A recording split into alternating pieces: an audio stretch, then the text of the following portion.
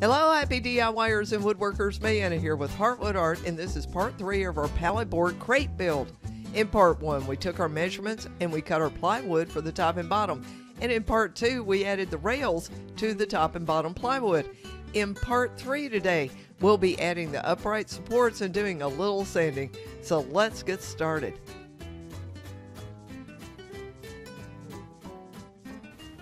Okay, so I've got one leg mounted here. I'm going to show you how I did this. We're just going to go around in the circle to do all of them. So, I'm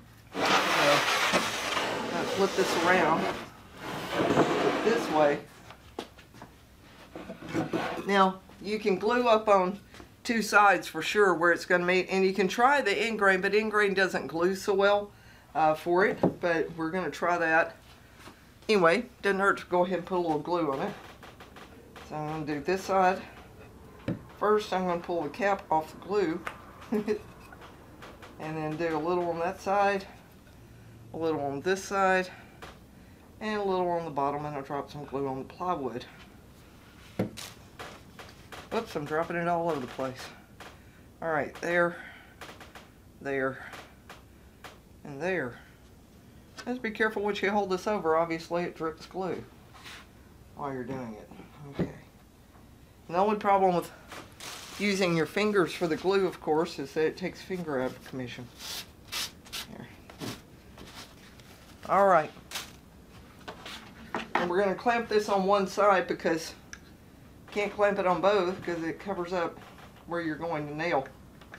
And change out your nails, of course, to be at least 1 inch, because this is 1/2, and you got to have it go all the way through, right?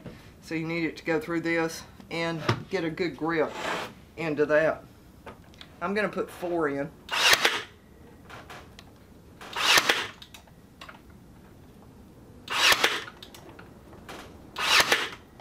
I think probably 1.5 inch thread nails are good for that. And clamp the other side, just make sure it stays steady. Oh, I love this brad nailer. Makes life so easy. Okay, there's 2 and 2 more to go. Okay, now that I've got all the legs on, I put my bottom back on here. I'm going to turn the top over, set my legs down in it.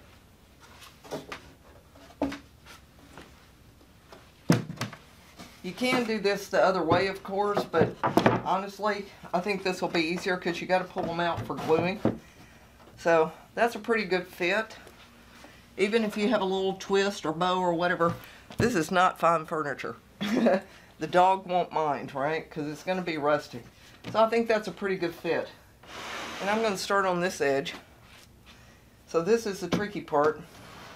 Pulling it up enough to get glue. And you're going to have to do 2 sides at a time. There's just no other way to do this. And I'm going to forego doing the bottom, I think, for this. And get that one back in there. And lift this one up. A little glue there, a little glue there. And spread it around just a little bit.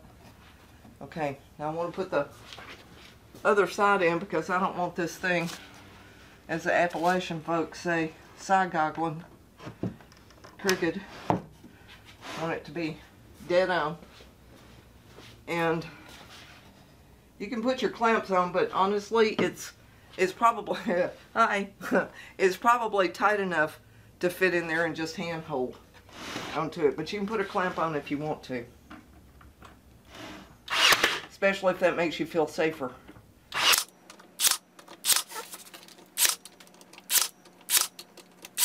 Now, if you don't have a real tight fit, you can go back in this with screws if you want to. There should be room enough to get at least 1 screw in. Nice wood screw would pull it a little tighter for you too. Oh, I'm jammed. Or I'm out. Oh, I'm out.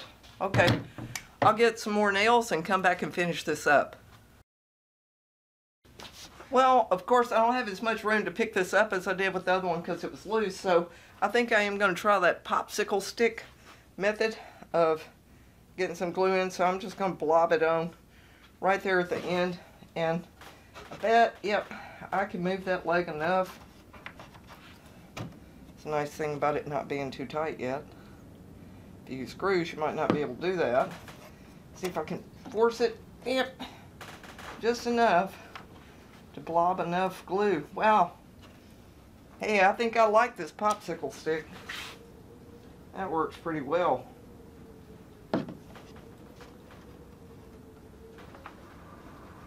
Sure does help spread it.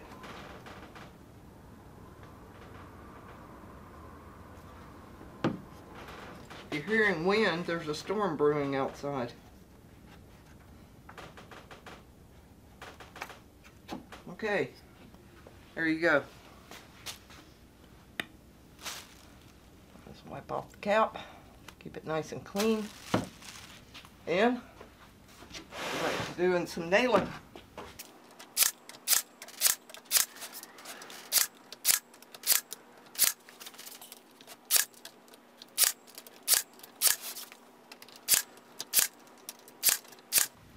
Okay, there she is. Got the top and bottom all finished up, and now get ready for the sides, the back, and the door. Now, before I added those side slats, and since this will be a crate for my dog, I took this opportunity to sand that bottom plywood like crazy, so there would be no chance of my dog getting splinters if he scratched up his bed into a nest. Okay, that's it. Be sure to look above or below this video for part 4, where we add the side slats. Now, if you're enjoying this build, please subscribe to this YouTube channel and come on over and visit me at heartwoodart.com for more easy builds, and I'll see you in the shop.